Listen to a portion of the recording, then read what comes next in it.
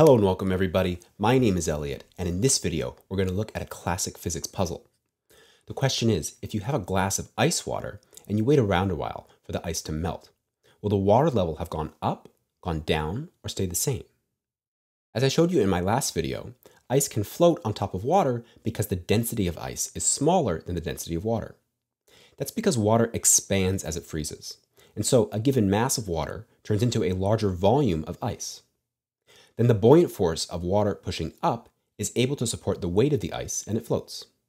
But we saw that only 10% of the total volume is above the surface of the water. The other 90% is lurking down below, out of sight. So when the ice that's floating in your drink melts, what happens to the water level? You might think that since the ice is going to shrink as it melts, it'll only fill in part of the hole that it made when it was sitting under the surface of the water, like in option A here. And so the water level would go down. Or maybe it doesn't shrink enough, and since it started above the original water level, when the ice melts, it's still above there and the level goes up, like in option B. Or maybe the level doesn't change at all, like in option C. Go ahead and pause the video for a minute to think about this for yourself. Which option are you going to pick, A, B, or C? Go ahead, I'll wait.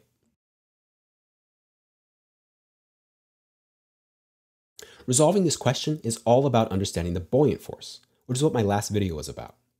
So if you haven't seen that yet, you should go watch it and then come back here to finish. The key thing we learned was Archimedes' principle, which says that if you float an object under the surface of a fluid, it exerts a buoyant force back up on the object, which is equal to the weight of however much fluid was displaced. So let's see how Archimedes' principle quickly clears up this question about melting ice. So here's our glass of water again with the frozen ice cube in it. The cube is going to sink partway down under the surface. So let me highlight the region that's underwater in darker blue here. That's the displaced volume of fluid, which we called V sub F last time. We learned that the upward buoyant force on the ice cube equals the weight of however much fluid would have fit in that dark blue volume. That's the density of the liquid, rho sub F, times the volume, V sub F, times G. So that's the buoyant force. Say our ice cube has mass m. Then, since it's sitting in equilibrium, its weight mg pulling down must cancel against the buoyant force going back up. So when you put the ice cube in the liquid, it starts to sink down under the surface just until it has displaced a volume of water of that same weight mg. So if you forgot about the ice cube and instead filled in this dark blue region with water, it would take the same mass of water, m. Now let's let the ice cube melt.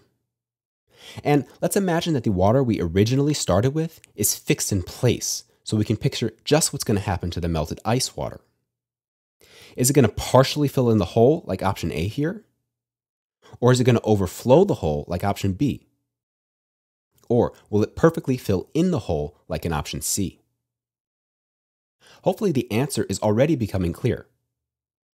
When our ice cube of mass m melts, it turns into a puddle of water of the same mass m. But that's exactly how much water would have fit in the region that the ice originally displaced. So the ice melts, and it perfectly fills in the hole it had made with the same mass m of water. The water level does not change. To say it one more time in a sentence.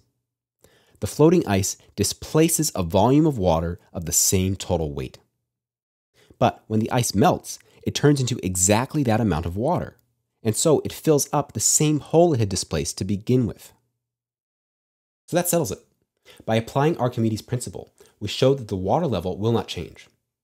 And of course, this is an experiment that you can easily do for yourself at home. And I made a little time lapse here to show you what happens. I took a tub of water and put a big block of ice in it. Over the course of several hours while the ice is melting, you can see that the water level isn't changing. So that was a quick puzzle, but a tricky one if you haven't learned about the buoyant force before. So go try that experiment for yourself, hit that like button, and I'll see you next time. Thanks for watching.